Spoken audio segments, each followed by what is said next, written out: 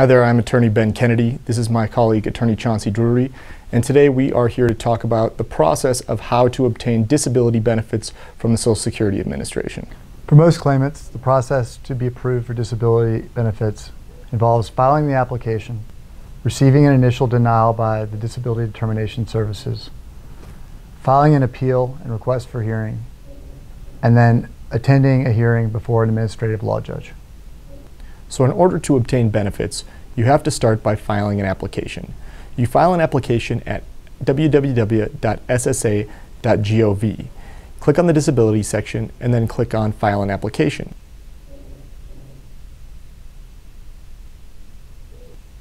The application will ask a number of questions including your name, Social Security number, your past work, and will ask you impairments as to why you're not able to work anymore.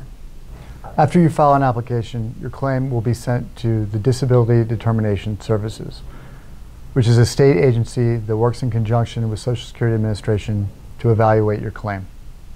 The odds of getting a favorable decision at DDS are relatively low. So your goal is to get your case in the hands of a judge. Now to do that, you've got to get a decision from the Disability Determination Services, otherwise known as DDS.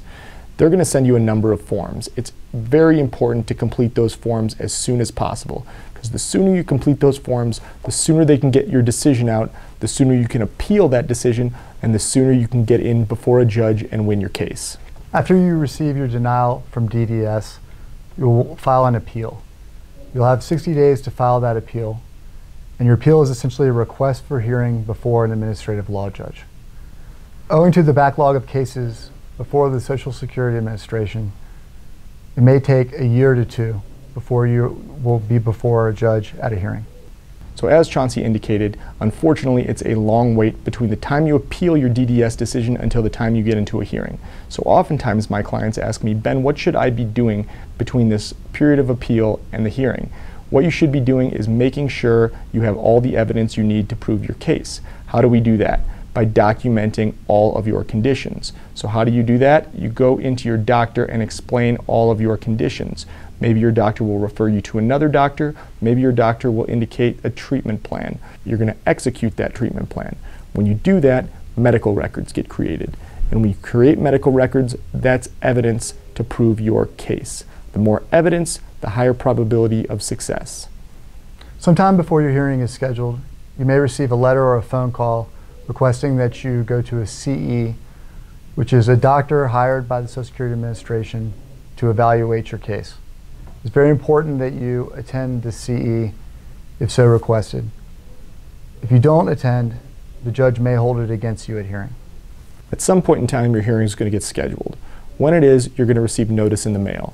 The notice is going to indicate specifically on which date it will be scheduled, what time, and where it's going to be held. Once your hearing is scheduled, the next thing you should do is submit all evidence that's relevant to your case. The relevant evidence includes any medical records starting 1 year prior to your alleged onset date, going through the present date, including the most recent treatment dates. Now let's talk about the hearing. The hearing will be held before an administrative law judge, and it is an informal hearing, and the public will not be present. You will give sworn testimony that will last about 20 minutes, and then the vocational expert will testify after that.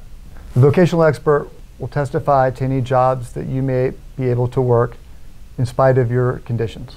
As you would expect, the majority of your testimony will be about your impairments and the limitations that result from them. You will also testify about your past relevant work, or the work that you performed in the past 15 years, in order for the vocational expert to be able to assess whether you can still perform it. Now it's highly unlikely that you're going to get a decision right in hearing. So there's going to be a number of events that happen after hearing. Number one, you're going to get a decision in writing from the judge. This decision in writing from the judge will take approximately 30 to 90 days to get to you.